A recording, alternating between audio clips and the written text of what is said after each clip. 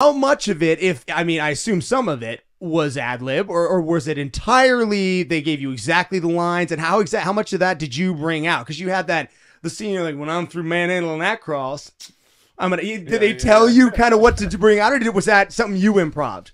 Yeah, actually it was. It was, there's a lot of things that go into it. One, the people that you're working with, so the producers, and you don't really know. I didn't know anyways until I got to set, like how they do things. You kind of learn on the fly. Okay, right. Some people, they want you to stick to the page exactly, and when I got to set, I was noticing, okay, they're going through and doing everything in the scene, and they're hitting their lines, they're hitting everything that's on the page, because you have to, and you wouldn't want to mess up with what's on the page. Like, they're brilliant writing on the show. But right at the end of the scene, people would just kind of keep going and keep playing and like stay in the energy of it, and some really cool things would happen. And so there was that, but then there was also, like, you're in a scene with Adam Devine, and sometimes he's gonna take a little curveball, and he's gonna lay you up, and you got to be ready. So it was a cool feeling because you got to be on your toes.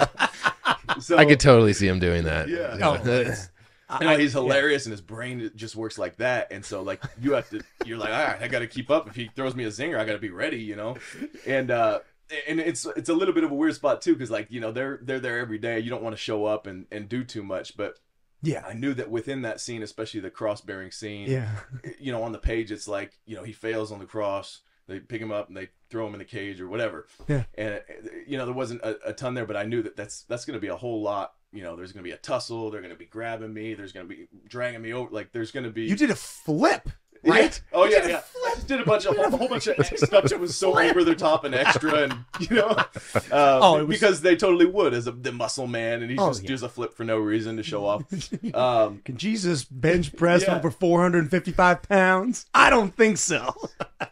Oh man, yeah. So that scene, actually, the setup for that scene, you're bringing back great memories right now. So we were doing the blocking of it, the rehearsal, and they're setting up the cameras, and so we just basically, the actors run through the scene, and the producers, everybody's just kind of watching so they can detail out where they want to put the cameras and what they like, and so we go through the scene. I wasn't supposed to say anything except, "Come on, brother Kelvin," and then he cuts me off, and then he's like, "You go bear the cross," in the cut, Yeah. But he said something like, Adam Devine was like, "What, Jesus Christ bared the cross, and he carried it 2,000 feet." Yeah. He's like, "So what say you, Titus? Do you have the power?" Like, that wasn't on the page. He just threw it to me. And